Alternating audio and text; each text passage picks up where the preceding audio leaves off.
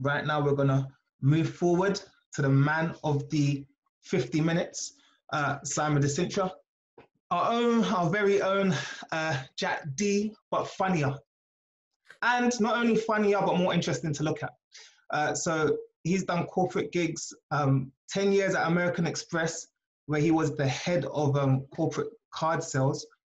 He's also done acting gigs, obviously, range of TV stuff, including Holby City, an old favorite of mine.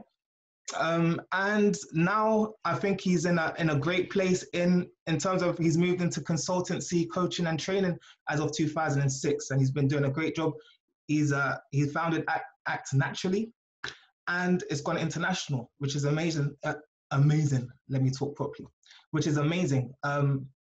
So his forte is around building communication skills, impact skills, change management, conflict resolution, and of course, presentation skills, which he's going to be talking about today, which is going to be, great to listen to.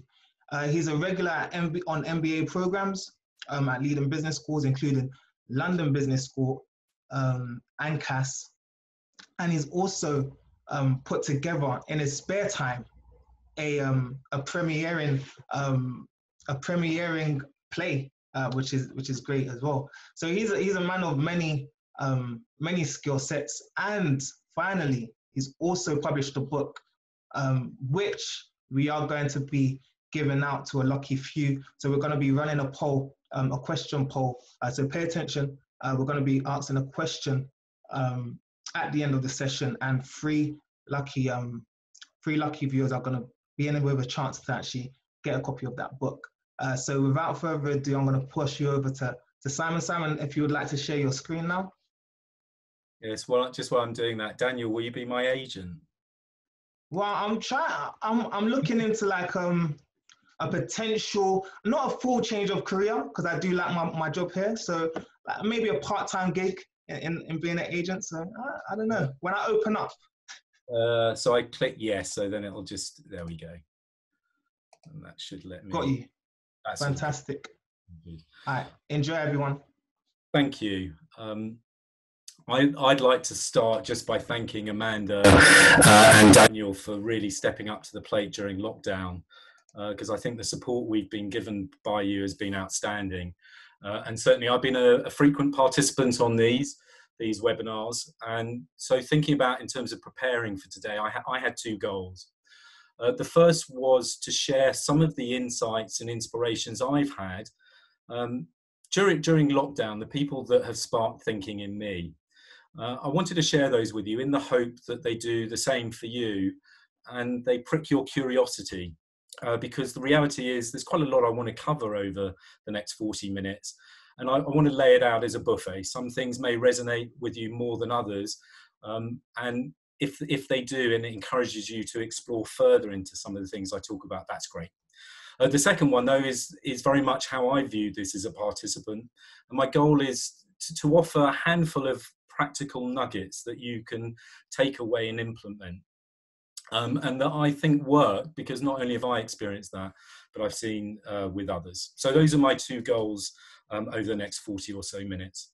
Presentations without the drama.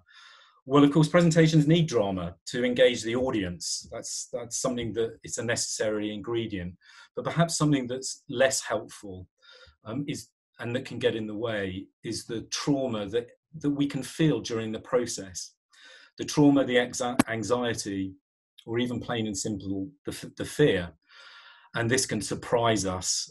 It can crop up for even the most experienced of presenters.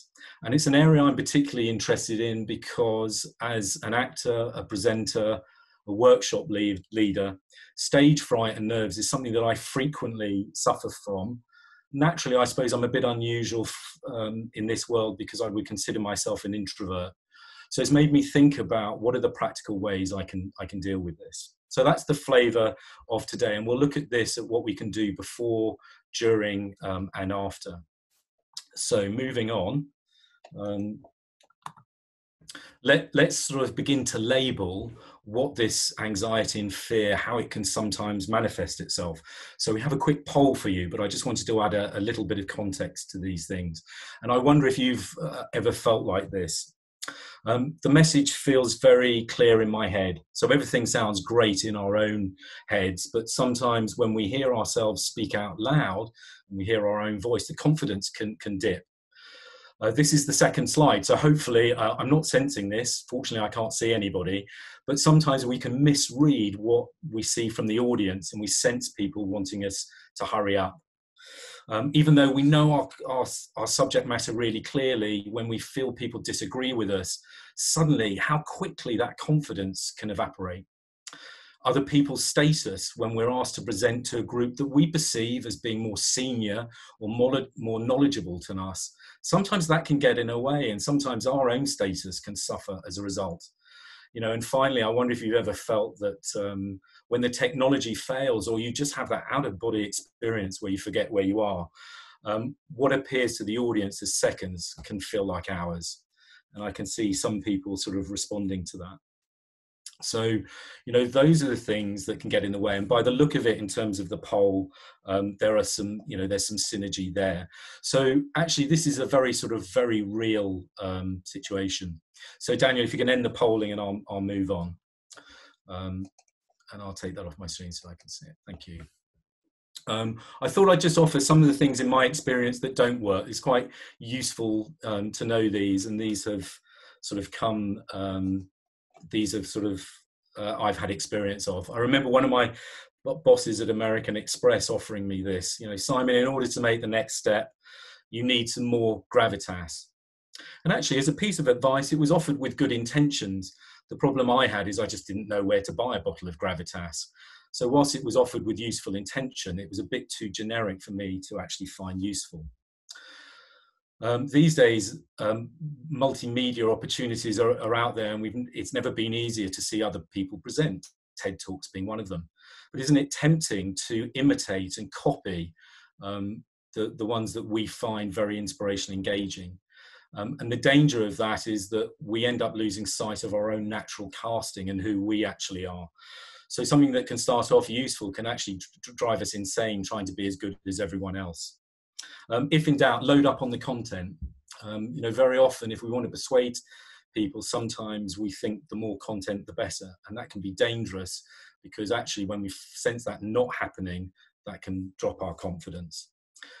Misinterpreting what the audience wants, because very often we look at what the audience wants from our own perspective.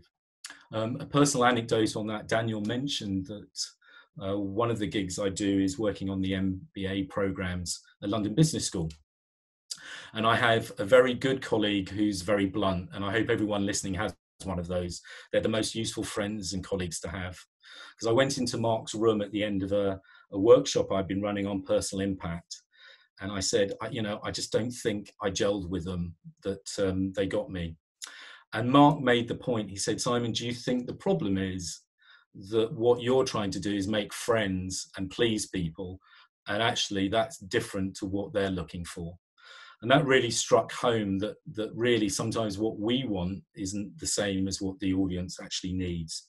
And I'll touch on later that actually as human beings, we're not necessarily as good as we might hope or think we are at interpreting body language and what's coming from the audience. And the final point for me is key, because there's a real risk that we don't practice out loud enough, or even try out new things in a safe environment, so that we can, you know, not so much learn from mistakes, but actually start molding things that don't work. So one of the phrases I have is that we should practice for progression rather than the burden of getting things right all the time. I do want to now just look at this idea of, if I can move the slides on. I want to go back to this idea of this, you know, the drama. And I did say that I'd share with you some of my heroes. And Viktor Frankl is certainly one of those, because he was the first wisdom that I came across that offered the fact that it's very hard to do anything about this trigger that we feel. When we feel anxious or fearful, sometimes actually in a situation that we've been in before. And it's very easy to be defeated by the idea that we shouldn't feel like that. And I wonder how many of you listening have proverbially beaten yourself up a bit thinking, why am I feeling nervous? I've given this presentation 100 times. Why suddenly am I hit by this? Well, of course, this fear and anxiety response is almost primeval. The engine house for that is the amygdala, which comes in a very basic primeval part of the brain. So you can't actually change the trigger, but here's what Victor had to say on it. Between that stimulus and the trigger and our response, there is a space. And there is a space for us to make choices and manage it. And it's in that space that we learn and we grow. So all I want to offer there is that next time you feel this, please don't beat yourself up for the fact that you feel anxious when you feel that you shouldn't do. And don't surrender to it. Actually focus on how you manage it. And that's what I want to move on to now. I call this the idea of bubble and struggle. So when I feel sort of anxious and I get that feeling, these are the two words that I think about and I wanted to share with you. Let me explain to you what I mean by the bubble. The bubble is the containment of that fear or anxiety. Because very often the problem for us is not that we feel anxious or fearful in the first place. It's just that we get into that fear bubble too early and we stay in it for too long. So what do I mean by that? If a presentation we have to give that's of high stakes, let's say for all of us, it's pitching for business, is in a month's time, and it's a pitch that we really need to win. The temptation is to get into that fear bubble, that feeling anxious, actually when we know that we've got to present. And if we're not careful, stay in it for too long. The concept of this idea of a fear bubble says that we can't avoid feeling anxious, but we have the choice and control where to put it. So when I'm in that situation, I put the fear bubble actually on the day that I present, because there's nothing wrong in feeling it, but actually I don't want to feel like that while I'm trying to prepare. And when the fear and anxiousness comes knocking on my door, quite often it's that little voice that we hear, I remind myself that I've put that fear bubble in a very specific place. So it's not denying its existence, but it's putting it into context. I've actually even got into the stage now where I put it on my calendar when I know I've got to do it.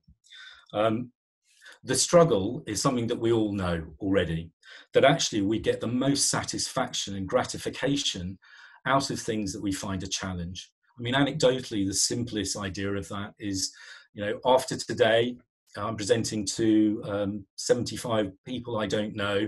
The glass of wine that I have in the garden is going to be the most satisfying one that I've had in a while, because out of that struggle and coming through it comes our idea of sort of happiness and fulfillment.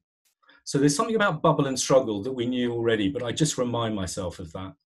Ross Edgley, that's on the slide that I just wanted to share with you, somebody I came across on a podcast during lockdown. He's an adventurer and an athlete. Amongst his many things that he's done, he's swum the entire circumference of the UK. I mean, literally, he swum along the coastline. And resilience is a word that's bouncing around a lot. And I just wanted to share with you that his definition that I really liked. He defined his resilience as the strategic management of suffering.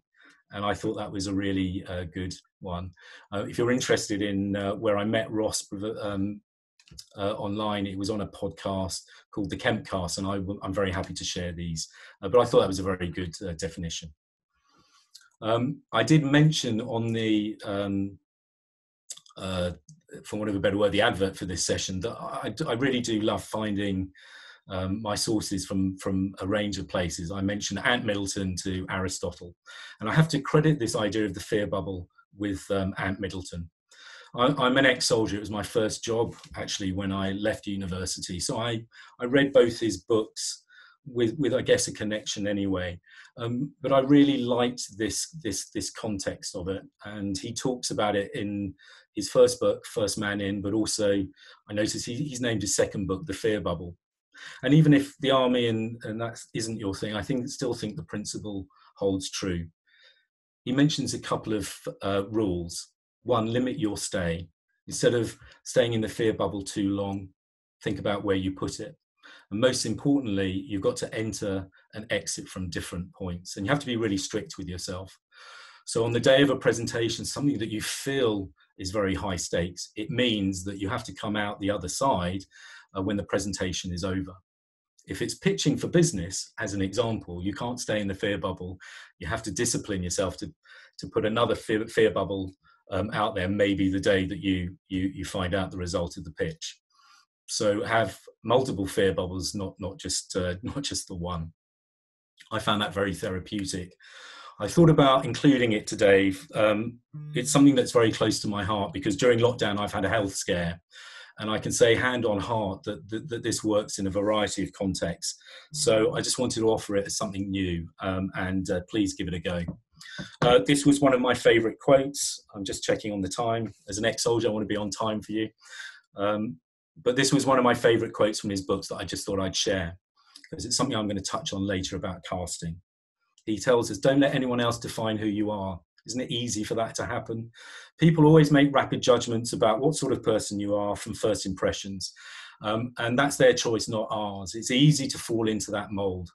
And I would add to that, people don't necessarily do that with a malicious intention, but actually one of the things that helps with anxiety is our sense of control. And that's our choice. I did promise a bit of Aristotle, and Aristotle and Plato, they had a take on happiness, which they called eudaimonia. And eudaimonia, when I hear that as a phrase, reminds me of one of the first directors I had, who was from New York, from the Bronx actually. And it sounds like him describing the grumpiest person in the room, eudaimonia. But actually what it means is that this whole ethos is, let's not confuse what we mean by happiness, which is getting through something we view as a struggle, with pleasure. There's nothing wrong with pleasure, but they're two different things. I thought this was a great quote from another one of my heroes, Mark Manson. Happiness comes from solving problems. Problems never stop, they merely get exchanged or upgraded. So the secret source of solving problems is not them not existing in the first place. And on that, I would overlay a definition of creativity I heard during lockdown, which really helped. That actually the basis of our creativity is the ability to problem solve, and overcoming nerves and being able to share the way we in the way we want to is a way of our creativity. Robert De Niro. I was 37 years old when I went to drama school. Some of my friends unkindly called it a midlife crisis.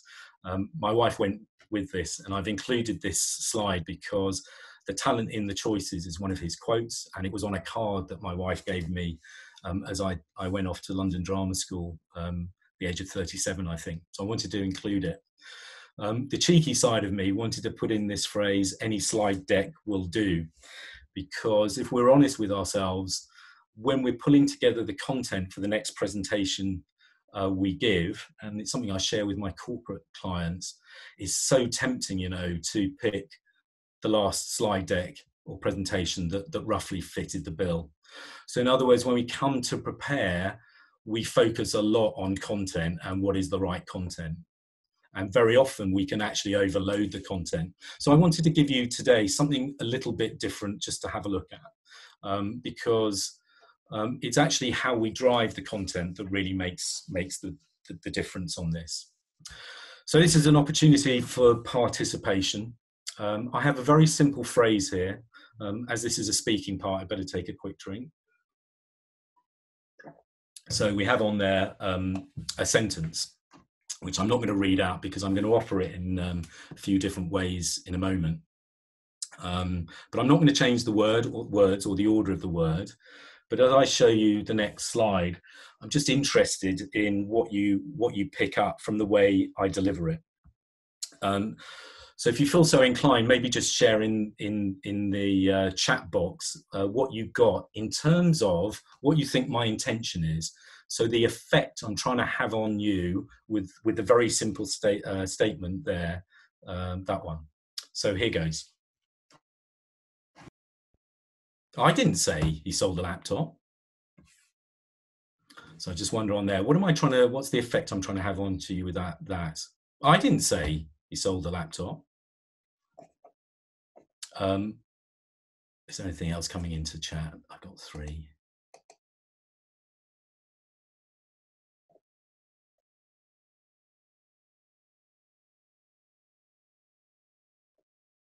Not sure I can see. Deny, yes, thank you. Oh, it's a bit of clarify. So actually, I've got to be careful of my drama training, maybe 20 grand, not well spent. Let's try another one. I didn't say he stole the laptop. I didn't say he stole the laptop. Or how about, I didn't say he stole the laptop. I didn't say he stole the laptop. Or even, I didn't say he stole the laptop. Now, the point I'm trying to make here is this isn't trying to be a showcase or audition any acting skills or lack of them. But actually, if you go with it, there's a big difference between trying to deny and maybe to accuse or clarify.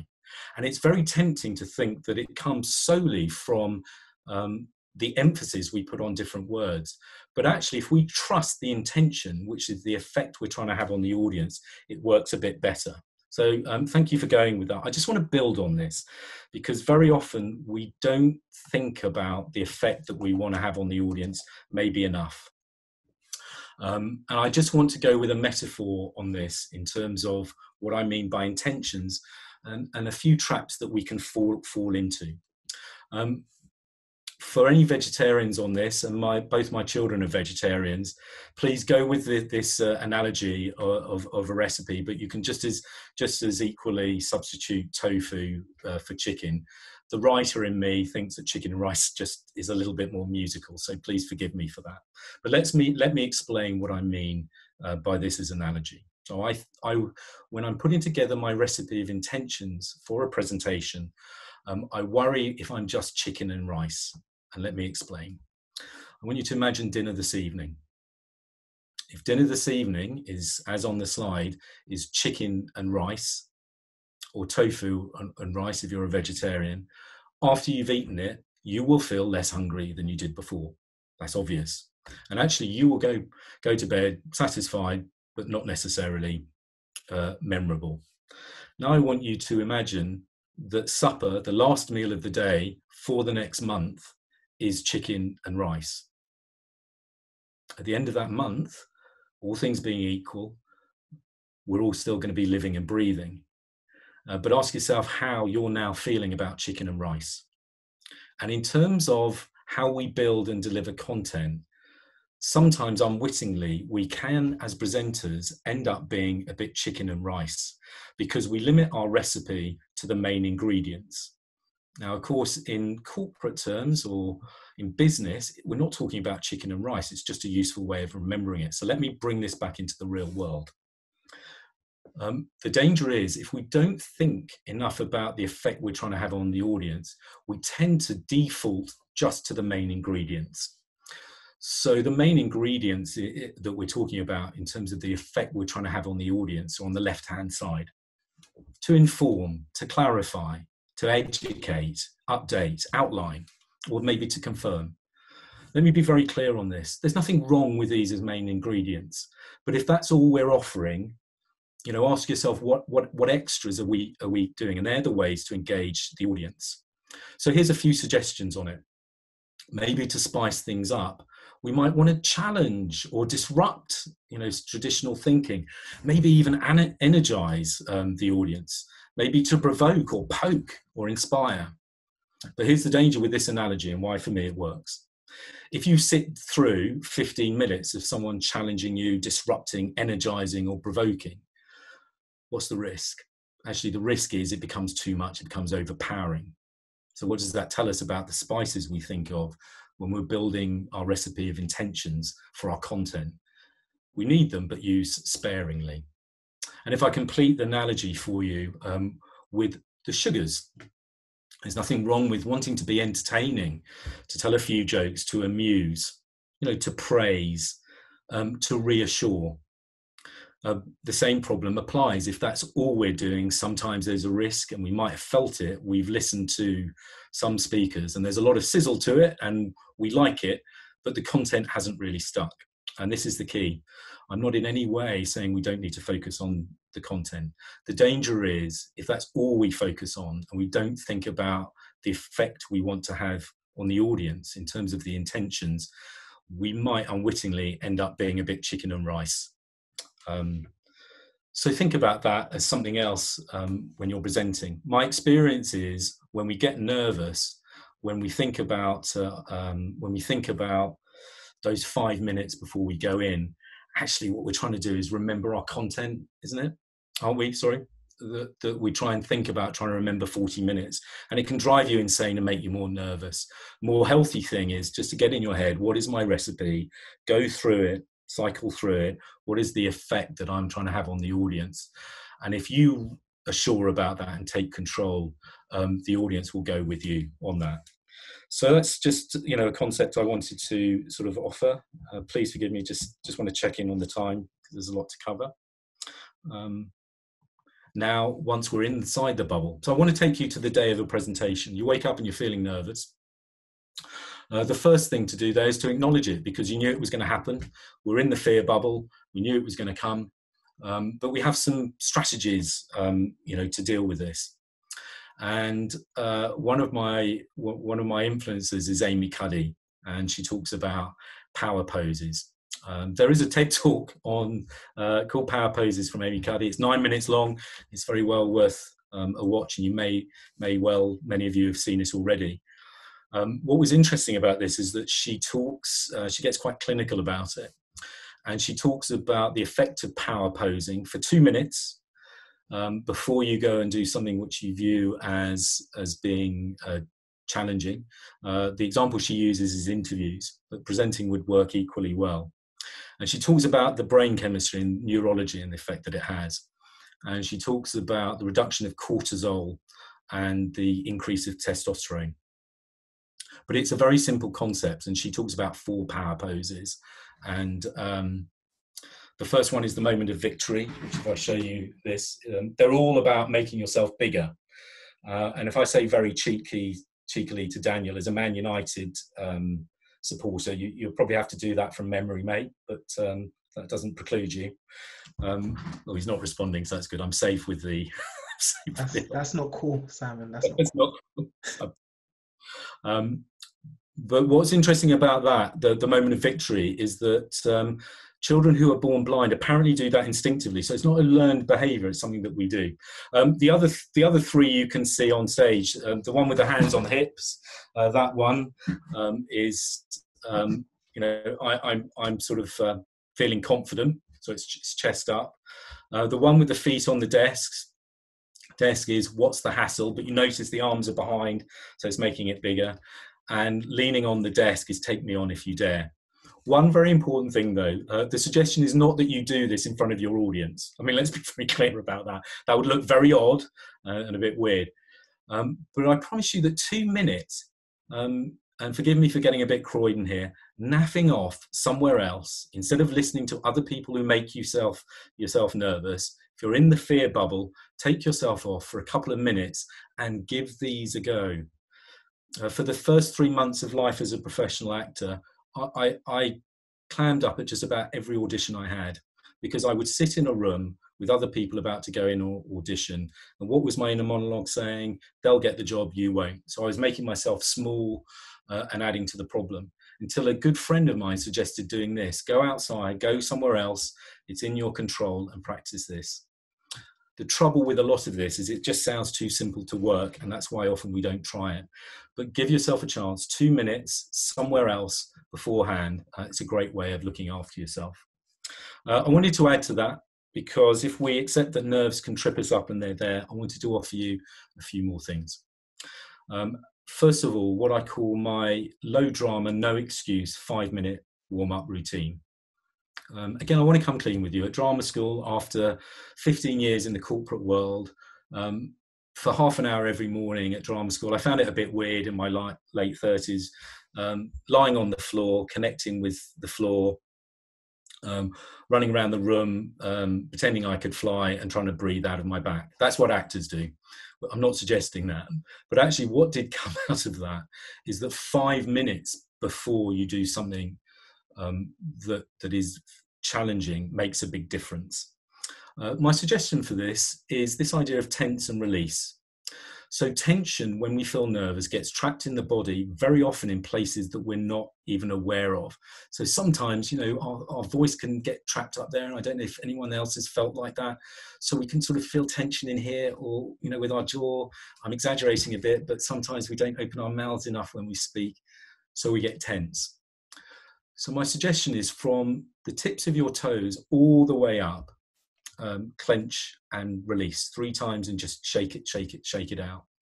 And something just for a bit of fun, I just thought I'd offer, because we haven't got time to go through that now. One of my favorite films is The King's Speech. And actually, as when I started doing this work, I asked my teenage son, as he was then, how he describes what his dad does, because I didn't have a normal job anymore. And he said, "Oh, Dad, I just asked them if they've seen The King's Speech." And I say, that's roughly what Dad does, but for people in business. So this is an exercise from The King's Speech, which I'd like you, as the cameras are off, to practice. So I'll embarrass myself, no one else. So clench it like that. And 1, 2, 3. There you go.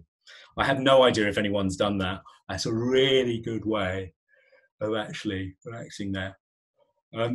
There is a download on my website which details some exercises on that.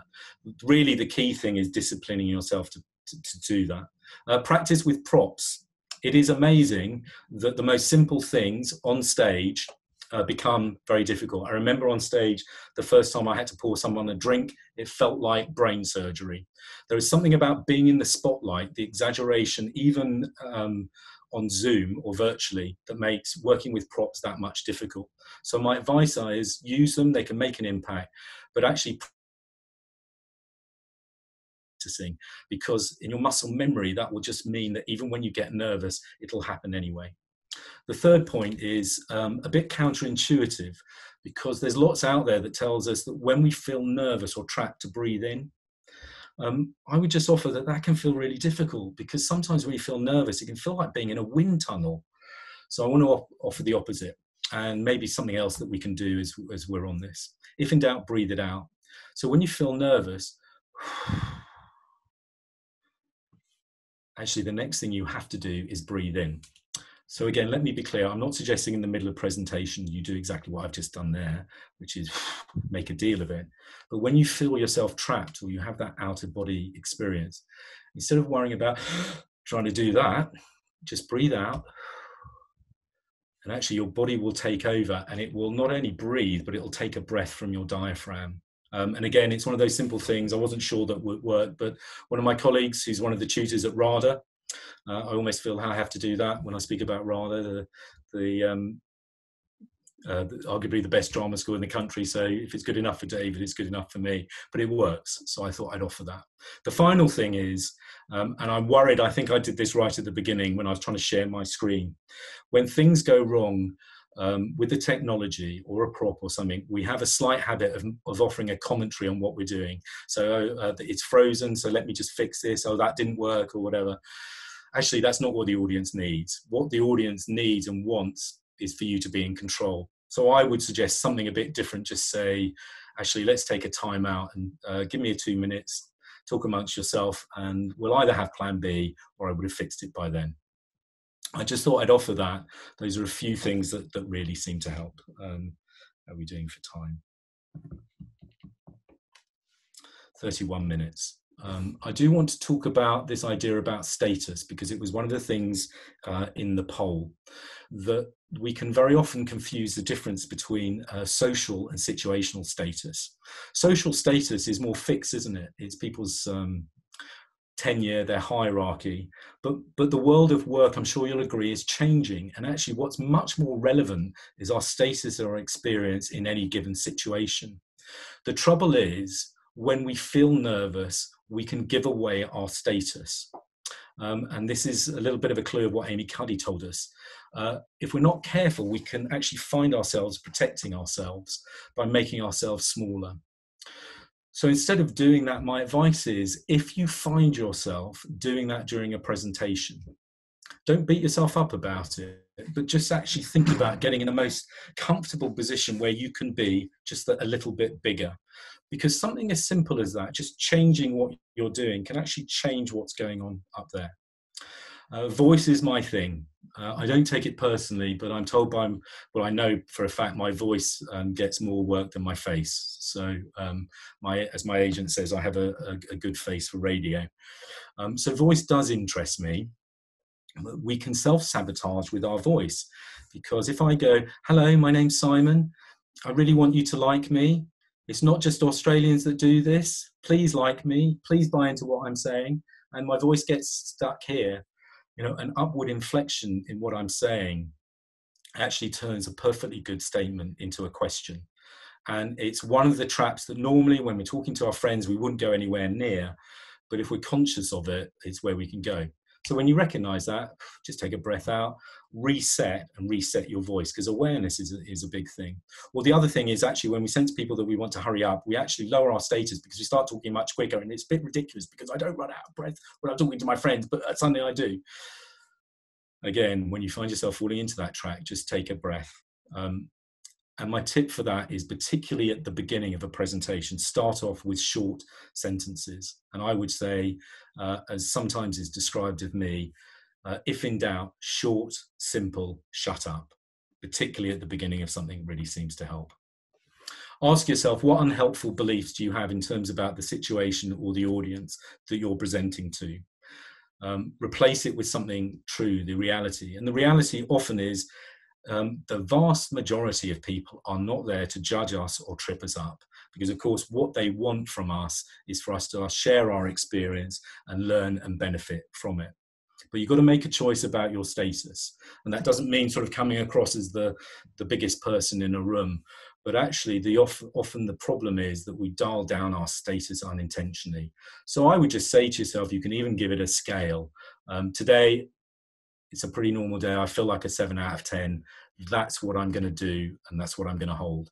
Even if I walk into a room full of 10s, I'm going to stay there. I'm just going to be conscious of what I'm doing with my body and voice, because our status is something that we've got more control of than we think. I'm just going to check in on the time on this.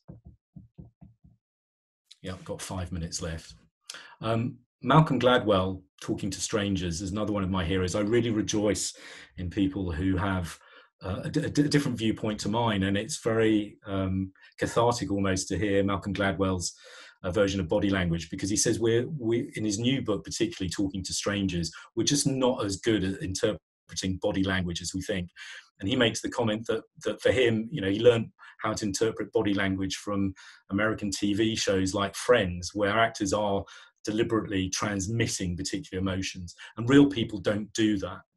So be careful of that. Be careful of misinterpreting the audience. That moment when we look in and we think, I've lost them, they're bored, that probably that's not the case. Different people even look different when they're listening. So that's a moment of caution and a moment of sanity, if you like. I just thought I'd offer this. Insights, Myers-Briggs, Luminous Spark is the new one. There are many. When I was writing the book, I think I came across at least 30, but they all seem to converge and say, something similar. I'm a particular fan of Bolton and Bolton, people styles at work. And in our environment, I would imagine that we've all sort of come across this. So I wanted to offer something practical in the view of you're talking to a large audience, almost an order. The yellow side of it are the people to start off with, really. Sometimes referred to as sunshine yellow or the expressive. So get the big idea out there early. In this case, for today, it might be, the big idea is, wouldn't it be great if we could manage our fear and anxiety for presenting better so that it doesn't go away, but we feel that we're able to manage it better, have some strategies, and share what we want to share. If we go clockwise, the next people you've got to pick up when you present to large groups are the drivers, the asserters, the what's in it for them. And that's why I said early on, and what I hope you'll get out of this is a handful of nuggets that you can actually apply that will make this easier. Then it's the devil's in the details. The analytical people want a little bit more detail about that, about the sources and some practical tips. But they tend to be a bit more patient, so they'll wait until you've gone through the other two. And then finally, you can't ignore, but the people who want you to create a relationship with them and to make it relatable tend to be the most patient of all. I mean, this isn't cast in stone, but if you're looking for an order, this isn't a bad way of doing it. So I just thought that was useful just to slot in there, because it's something that you can do if you don't know the audience as well as you want to. And I certainly sort of find that useful. So I'm very nearly at the end of my time, and I did promise I just wanted to share a few nuggets. Mihai Csikszentmihalyi. I've got Wikipedia to thank for that, but this Mihail was came across this idea about flow, and actually sometimes how we lose ourselves when we're very much in the flow of something. But I really liked his definition of enjoyment, because as I've put on the slide, and by the way, you might even enjoy it, because let's not forget that enjoyment, as the antidote to anxiety, appears at this very boundary between boredom and anxiety. So we need anxiety anyway, and it's when the challenges that we have are balanced with our capacity to act. And I found that sort of pretty reassuring. In terms of finding your voice, so just to summarize the last 37 odd minutes, and it spells voice, which is, for someone who's into voices, quite convenient. The V is for vocation. More and more now, people need to be able to share their ideas. They don't need to be perfect, but they need to have clear intentions and be passionate about it. And actually, that's what people want. It's not just us, environment we're in, but more and more it's part of the jobs that we do. The O is for observation, not copying. So as a result of this, I hope what you get is, the idea that we can be interested in this. So look how other people do it without the burden of copying. Let's be really clear on what our intentions are, because we tend to have an impact when we're very clear on that, even when people don't agree with it. The casting is very important. For me, the news was, despite being a soldier, I was told quite early on in my career that I don't look like a soldier. I've got a good friend with the same agent that got all those parts. But I do get hired a lot to play a doctor. That's my natural casting. I can't do anything about that.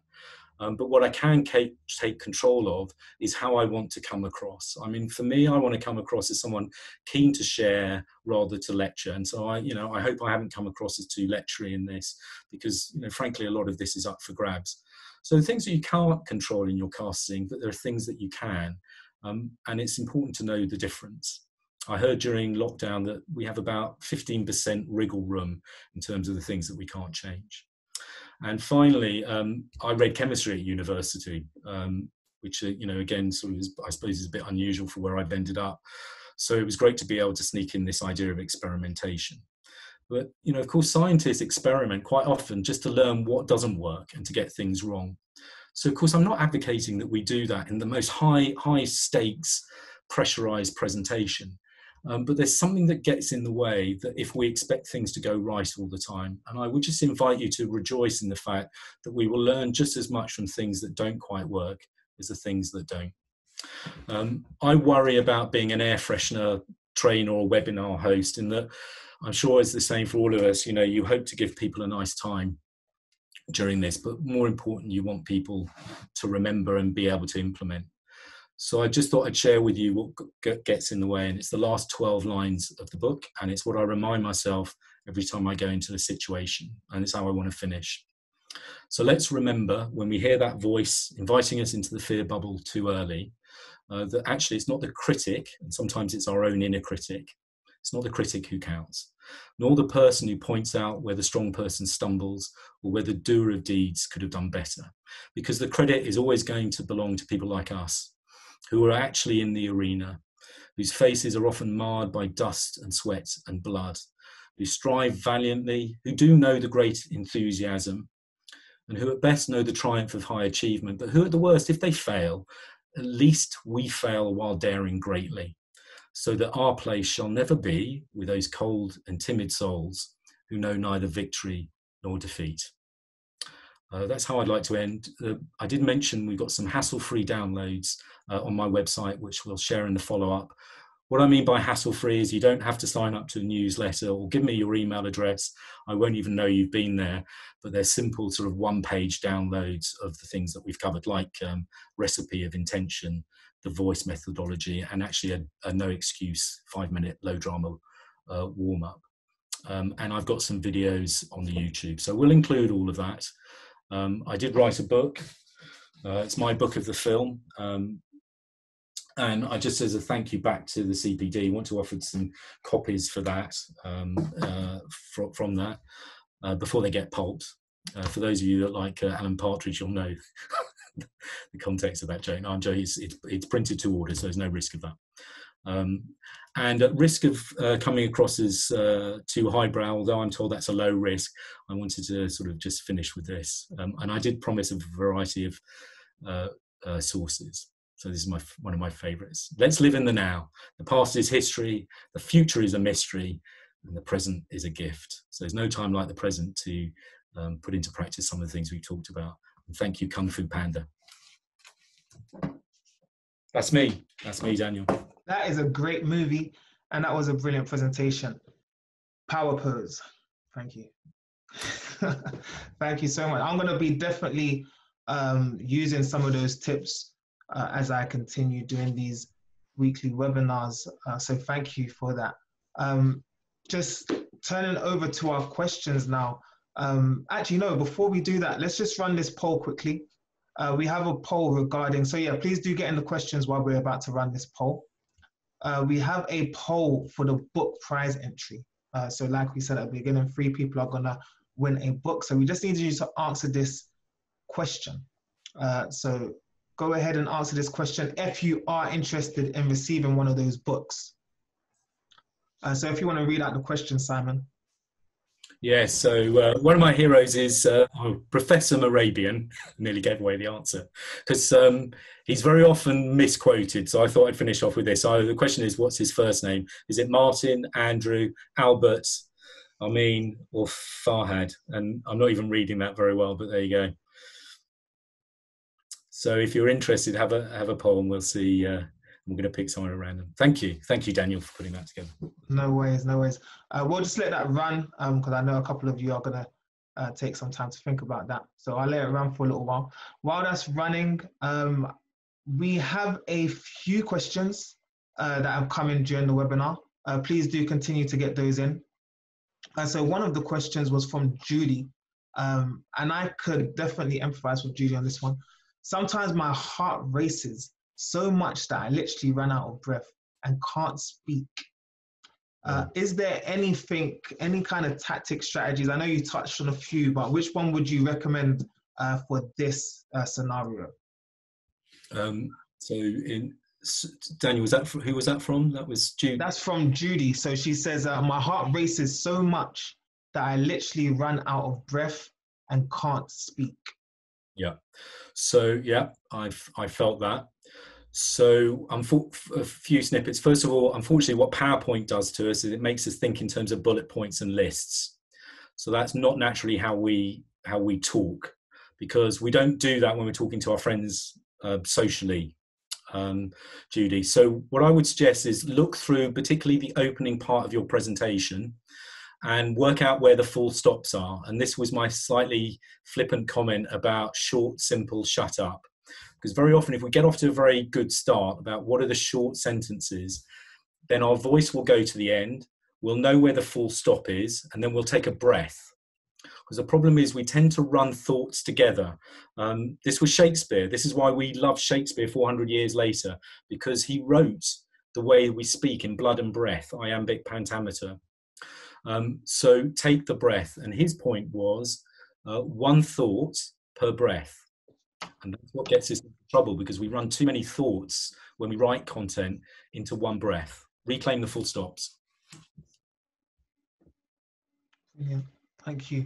Another one came from Rosie, and this one is in relation to status, which I think is definitely an interesting one when it comes to presentation. So something I heard recently was that we are facilitators.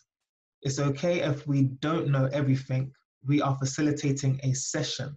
And if an attendee knows something we don't, then we can invite them to share their knowledge. And that is okay to do as a trainer or facilitator. So I guess it's more of a statement, but what are your ideas around that? You're so much on the money. I was over the moon when I first got the gig about 10 years ago to run a workshop on influencing and persuading at London Business School. it was with a group of 8, and I was about to launch into my view on I've forgotten his name. Is that terrible? Robert, how funny, I forgot his name, Robert Cialdini. There you go, that'll serve me right. But I was about to launch into him, and one of the students said, I worked for him for 3 years. And there was somebody observing me, and I could see them almost beginning to laugh. And I thought, actually, the best thing to do is to shut up and invite that person to say, well, what do you know about them? I think you're so right. What I would share is the only one of the, and Daniel and I have talked about this because Daniel's a lot younger than me. One of the only benefits of getting older, well, although there are others, actually, I shouldn't say that, is that you learn that you don't know much at all. So the more you learn, the more experience you get. Actually, it lowers this burden, and you can get curious. I do think that curiosity is a great antidote for conflict, by the way. So when someone challenges you, be curious about it. So, okay, that's an opposite point of view. Tell me about it. And it's a great deflector of it. A great spot, Casey. Thank you. If I could just, sorry to jump in, but if I could just add to this point, because I think you make some, that's a really good question. And Simon, your advice there is spot on. I know that prior to founding the CPD Standards Office, I sometimes worked academically, and I lectured regularly at Warwick and Kingston business schools. And sometimes my audience was 30 first-year students, and sometimes it was 50 masters and sometimes PhD students. And as you said, Simon, so many more people in the room knew more than I did. And sometimes it was quite nerve-wracking to stand there and just deliver the content, knowing that there were absolute experts in the room, some of them very much my senior. But changing it around, and as you say, asking people to kind of contribute their point of view, and almost being, I found, just honest and saying, well, this isn't my particular area of expertise, but if you're able to share more about that to the group, then that would be fantastic. And then just letting that person have the stage for a minute or two, obviously not too long. There's always sometimes one that talks in the class too much, but, encouraging collaborative discussion rather than trying to be the smarty pants know-it-all at the front of the room, where people are clearly thinking, actually, I know more about that. So that was certainly my experience.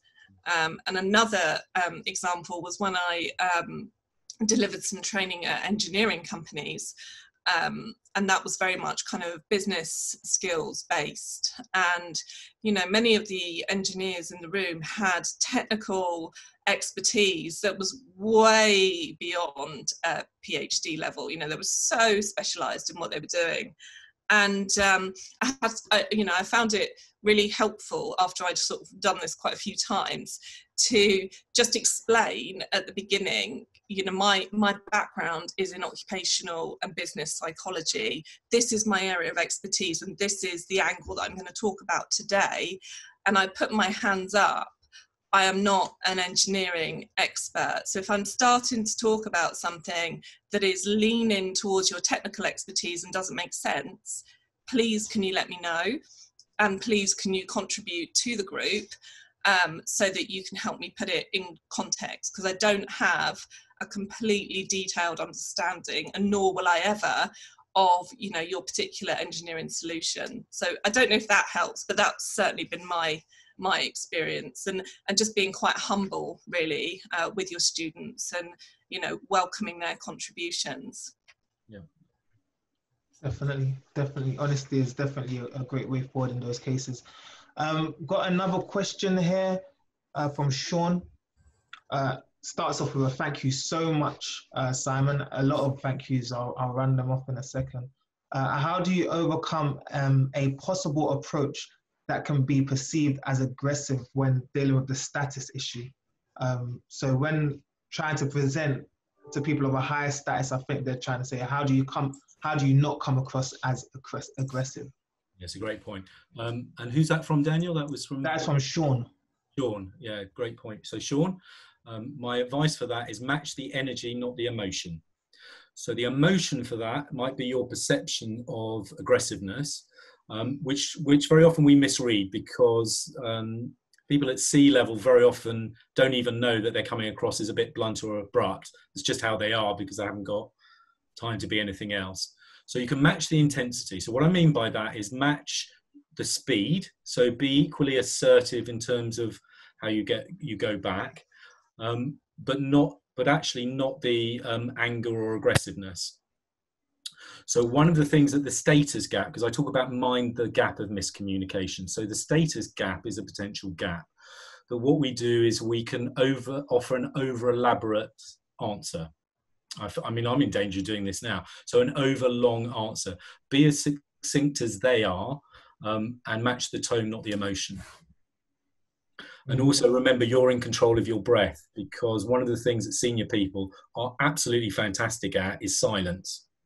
So there is nothing wrong with you taking a breath or a moment before you respond. I'd really agree with that too, Simon.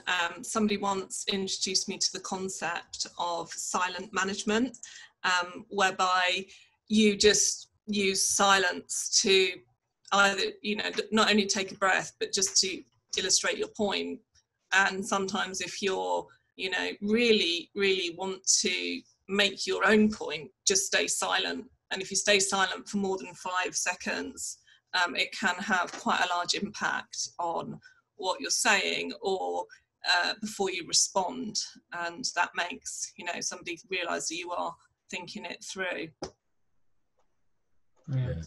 We've got a couple more questions to answer. Just before we do that, I'm going to share the poll results. I'm going to end that now. The right answer was indeed Simon. Uncle Albert. Uncle Albert Arabian. So 35 people got the answer right, but only 3 of you are going to be receiving that book. So we're going to do a little draw, and we'll send it out to obviously the people that were. There is a sample of the book that you can try before you buy on the website, which you can download for free. And again, you don't have to sign up with any emails to get. Fantastic. We'll share that link in the post email blast that we send out. Okay. So we got a thank you from Helen. We got a thank you from Denise. Great session. So thank you so much, Simon. We've got another thank you from Judy. John saying thank you so much. Gary as well, saying thanks for the interesting session. And then we've got another question here. So question is, my eyes have just gone blurry for a second.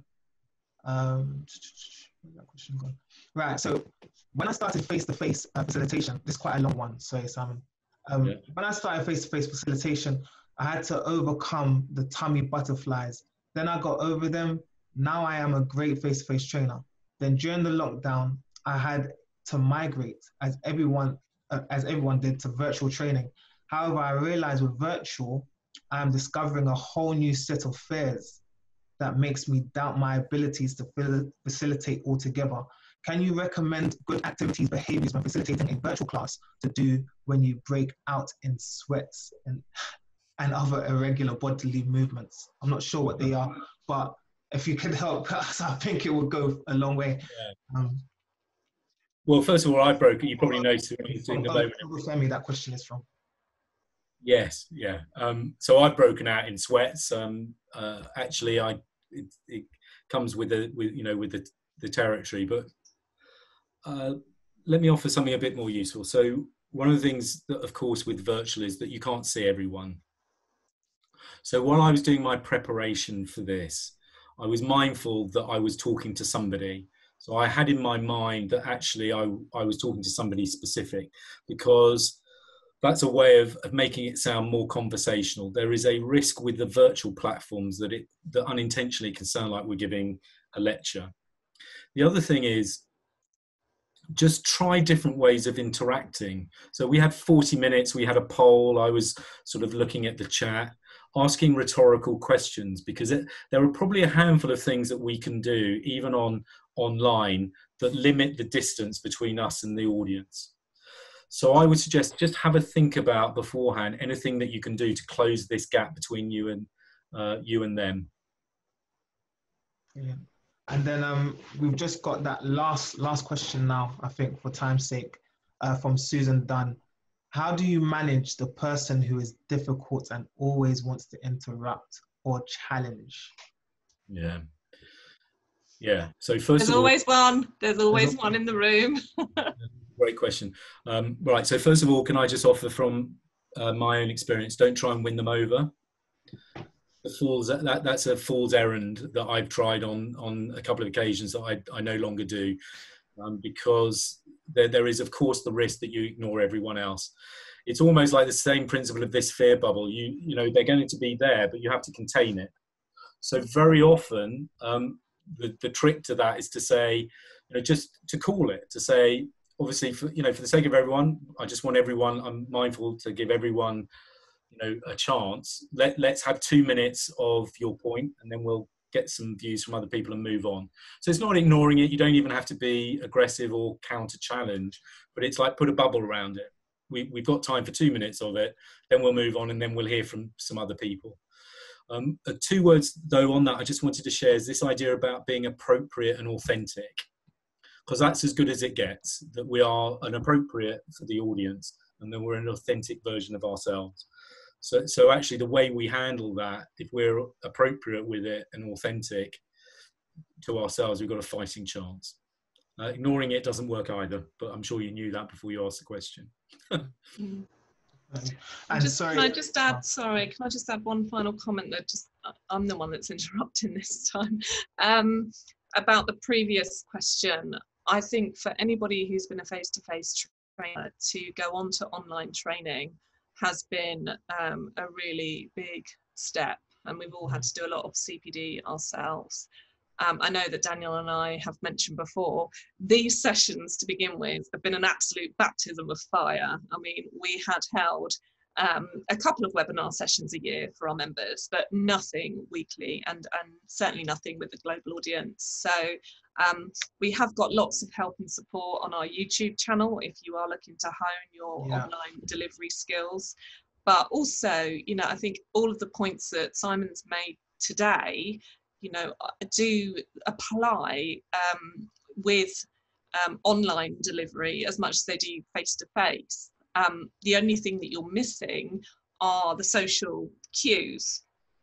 Right now I'm just staring at the dot on my computer talking to you all, knowing that there's lots and lots of people listening and that can see me, and I don't have any feedback. I don't know whether I'm boring you or whether you're not engaged, or on the other end whether you're hanging on to every word. So I go back to face-to-face training with your head held high. That's the first thing I would say. But secondly, don't forget the skills that you've learned for online training, and apply this knowledge that you've learned in today's session to both skill sets. Would you agree, Simon? Yeah. Yes. Fantastic. And then, so I have to ask this last question. There's always one that pops up at the end, but it's really relevant.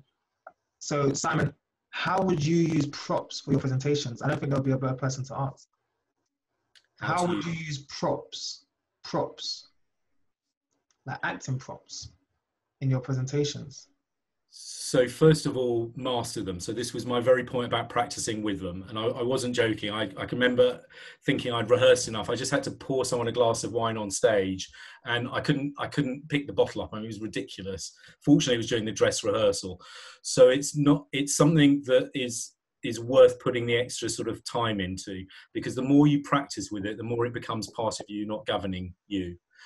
Be very clear about why you're using it. So all the stuff we talked about, intention, it's very tempting to be a bit gimmicky about props. I mean, I certainly remember about 5 years ago, all the presentation, my mates were saying, oh, start off with a prop or getting something out of a bag or something. Well, that's fine, providing it's relevant to the presentation. So I just offer this, Daniel, to Pradeep. Convince yourself first that the prop is necessary, it has a relevance, and you know how to use it. Because the hardest person ever to convince is ourselves often. And if you do that, you've got a fighting chance of it coming across the right way to the audience. And Simon, just a question for me. How How would you use props in an online session? Would you use props, or would you sort of not use that for virtual sessions? Amongst my sort of teammates and colleagues, there are various things you can do, can't you? Because we've seen it on TV. You can pass things, you know, and if I pass that over, Daniel picks something up, and you know, it's the same colour, and we didn't even rehearse it. One of the things I was conscious of, because I know at the beginning, Amanda, in all sincerity, there was a lot out there about framing on virtual and how to do that and look at the screen. And when you were saying looking at the dot, I was conscious that, because I wanted to make sure I was on the right place, that maybe I wasn't doing enough of that. I don't want to dodge the bullet on this, because here's what I want to say from the years I've been doing this. If the audience believe you, okay, they will forgive quite a lot of technical things that could have been better. So if they believe your intention, and they believe that you have an honourable intention of sharing, and you believe what you're saying, they'll go with you. We tend to use props, if we're not careful, as literally that, props, as I'm not interesting enough, but if I have something, it'll zhuzh it up. And I've had one of the comments, you know, thanks for your honesty. I was determined to be honest in the 40 minutes you gave me. And I do wonder sometimes if we literally rely on things where the simplest, authentic version of ourselves would be enough. All right. So I'm not disagreeing with the idea of using props. I just ask yourself the question: would not having it be equally as powerful? Yeah. Yeah. That's why we love stories. Stories are fantastic. You know. Yes. Yeah. Well, thank you so much for dealing with those questions, Simon, for us, and thank you everyone for attending. Do you have any last words for us, Simon? I would just say, don't let the inner critic win. And I just repeat, practice for progression. So I very much hope you picked up some tips. And if you have, take the next opportunity to put them in practice and be interested in how it turns out, rather than having to get it right. Brilliant. And Amanda? Just a warm welcome, a warm thank you to Simon, and also to everybody for your contributions today. It's been a really good session. And just a reminder to everybody that Get Face-to-Face Ready guidelines are available this afternoon. And there is also a member-only webinar next week where you can join the conversation with government. We have an MP chairing a virtual session with various parliamentarians to talk about getting face-to-face ready and getting training providers back in business. And more details will be sent on that shortly. But thanks again, and now everybody go and have a cup of tea and enjoy the sunshine for a moment or two. Yeah, exactly. And everyone, thank you, Jill, Paul, Hilda, Margaret, Andrew, for all of the support. So many nice comments. Megan, Paul, Verna, Hillary, Kizzy, Lisa, all say an amazing session. So thank you guys for your support. Thank you, Simon, for the presentation. And we will be back again next week with another CPDSO weekly webinar. So see you then.